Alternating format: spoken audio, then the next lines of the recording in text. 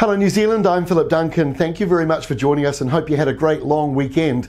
Well, the weather forecast this week kicks off with a bit of low pressure, making for a few downpours and thunderstorms, but the week ahead is looking mostly settled, including ANZAC Day, although there will be a few showers around, which we'll talk about in a moment.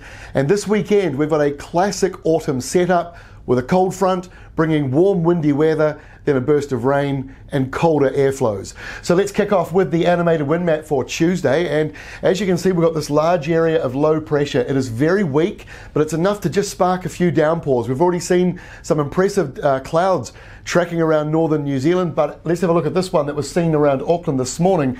This photo taken by Ruth, and thank you very much Ruth for sending this in to us on our Twitter account. But you can see the size of this huge cloud, but it was down in this area that we're most focused, down where the sea is.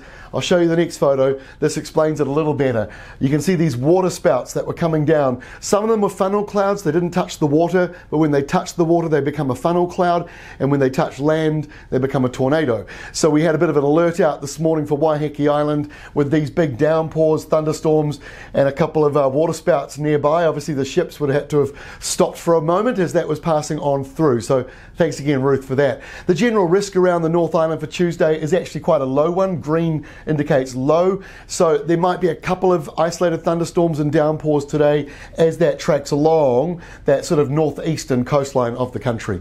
Let's have a look now at Wednesday. This is the setup. You can see that weak area of low pressure a little bit further out to the east. That allows a southerly to come in around the western side of Northland with a couple of showers. Otherwise dry across New Zealand. Just a couple of showers though returning back around Gisborne and Hawke's Bay from that weak low.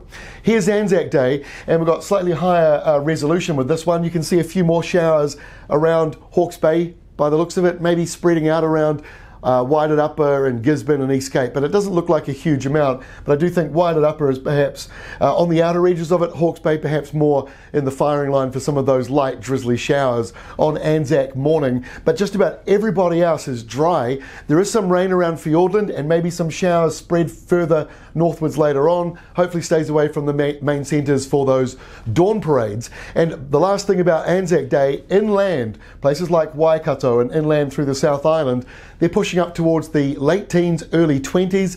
In fact, Hamilton's got a high of 22 degrees and a sunny day coming. Let's get to Friday, and we've got a bit of a change in our weather pattern, a typical autumn one. Look at the storm down here in the Southern Ocean. So there's a big high building out over Australia and another big high to our north. So the North Island's pretty settled. So is most of the South Island with just a few showers over on the west coast. But those showers on Saturday, here's our Saturday setup, turns to rain and it becomes heavy. And on top of that, you've got strong to gale force northwesterlies ahead of it. You've got heavy rain on the west coast, so there could be both wind and rain warnings issued from our government forecaster Met Service. Look out for those taxpayer warnings. And then you've also got a colder change coming through after it. So you get some snow on the mountains and ranges as well. So a typical autumn weekend on the way with this changeable weather moving through. And look at all the windy, showery westerlies behind it. It is very typical for this time of the year. That is all from me. Enjoy the short week or enjoy the school holidays, depending on how your life is affected by them. And we'll see you again on Wednesday with our next update.